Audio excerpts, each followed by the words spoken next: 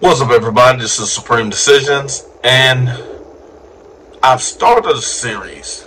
If you guys have seen a couple of the shorts called The Principles of Chess. Well, the context of it is understanding the principles of chess as it relates to law and how you are going to be taught from me to actually practice or participate in. Now, if you've actually gone through the principles, you've seen principle one is develop your pieces quickly. Now, this is one of the things that I actually put out maybe 3 years ago. If you have an issue and it's civil or criminal, do this first.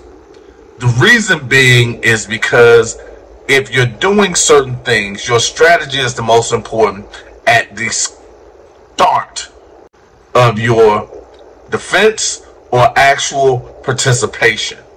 So developing your pieces quickly will consist of getting out in front and understanding exactly what it is that's before you and what you're going to do with that information and how you're going to do it and participate in a means for you to win.